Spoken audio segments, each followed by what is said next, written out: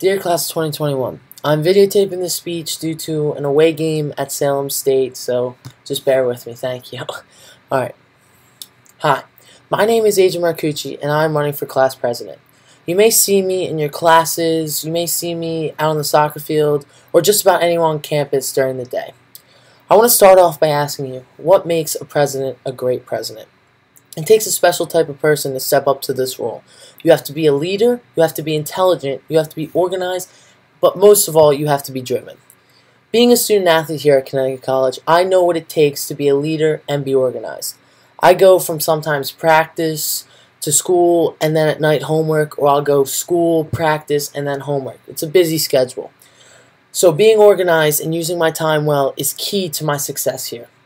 Also, being a goalkeeper on the men's soccer team has taught me to be a leader. I know what it takes to get things done and lead by example, any way I can.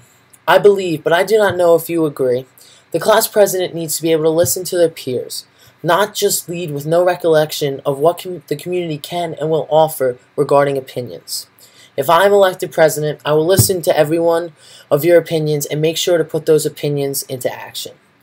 Thank you for listening today, and go Camels.